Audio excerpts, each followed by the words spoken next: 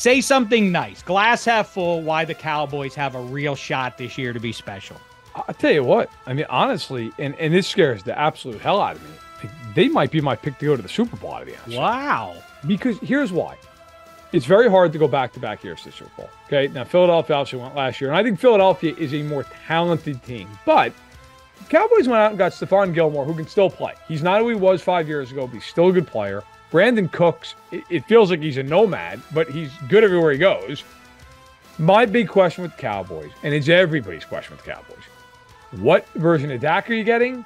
And can Mike McCarthy not shoot himself in the foot in a big spot? And he's won a Super Bowl. He has done it. But I think the Cowboys, like, how many teams are more talented than Dallas in the NFC? How many quarterbacks are better than Dak Prescott in the NFC? In the AFC, I wouldn't even pick them to win one round in the playoffs.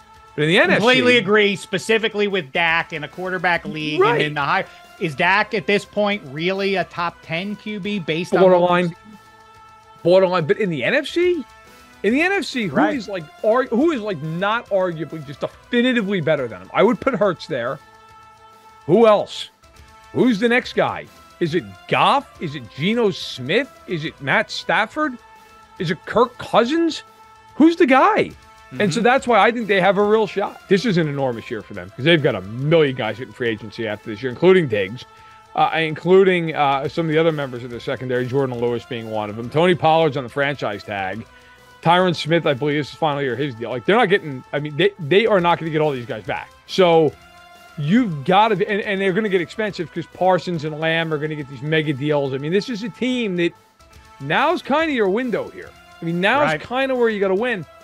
I think they're really good. But as for most people who cover the league, my fear is this is Dallas. And Dallas hasn't been to an NFC title game in almost 30 years. And whenever you look at them and say, man, they're really talented, something happens.